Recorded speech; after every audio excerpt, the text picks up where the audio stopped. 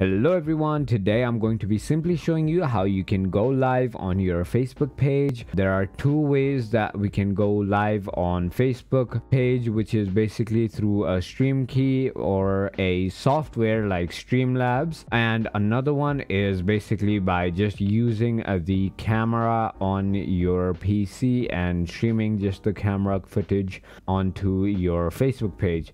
So in order to do that, first of all, open your page, and if you don't know how to, so this is the home page of Facebook. Basically your page will be on the right side over here. Go ahead and open it. It is gonna be your page, and finally once you are on your page, scroll down a little bit and there is a button which says create post, but below the create post there is photo, video, and exactly below that there is a create tab which says event, offer, job.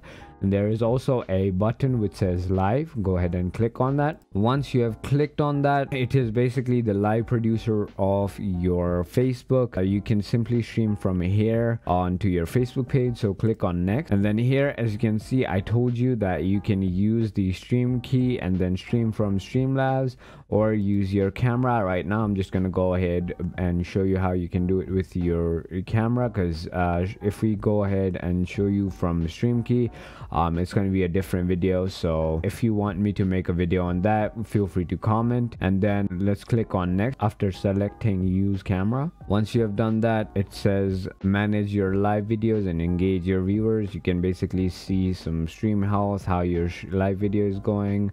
You can also clip things to make a highlight. You can also moderate the comment, like if there are bad comments you can delete it, block the people and stuff. So click on done, and right now my camera is being used in OBS, but it will basically show you your camera screen right over here, and then you can add your title right over here and write the description here, and you can choose your category over here. You can basically choose if you're gaming or doing something else, and finally once you have done all of that, you can also upload a video thumbnail right over here. And then finally, once you have added all the information up here, there is a go live button right over here which you have to click in order to go live, and it's actually as simple as that to stream just your camera. So if you thought this video was informational, feel free to hit that subscribe button, hit that like button, and thank you for watching.